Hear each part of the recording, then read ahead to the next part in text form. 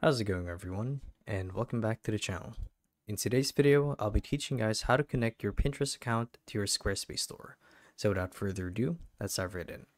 So by doing this, you're effectively adding an embed preview of your Pinterest to your Squarespace store. And to do it is quite simple.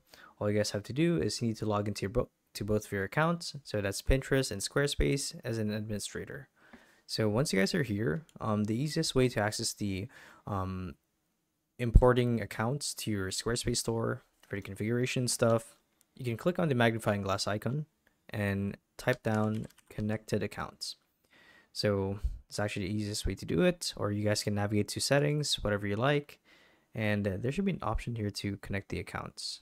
I believe it's okay. So here's how you actually toggle the embed, but we'll get to that later. So first we want to connect our account. So connected accounts, and then we want to click on connect an account, and then we want to select Pinterest here. So right away you'll see it, and a new window will pop up asking you to log into your Pinterest account. So you basically just want to give it access and authorize it.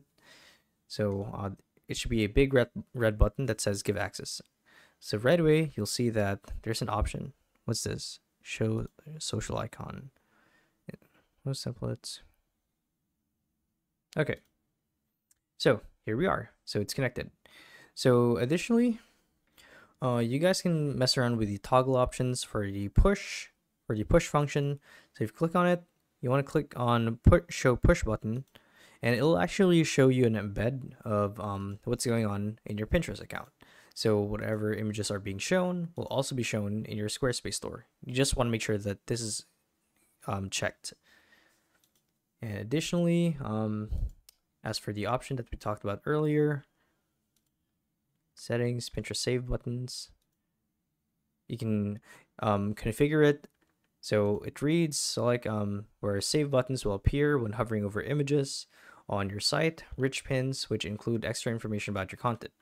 So you can have this set to enabled for blogs or pages or products, depending on which elements you have available in your Squarespace. So yeah, there you guys do it.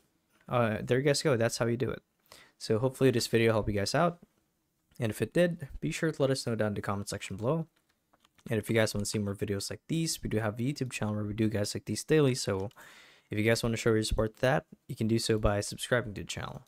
So with all of that said, thank you all for watching, and we'll see you guys in the next one. Bye-bye.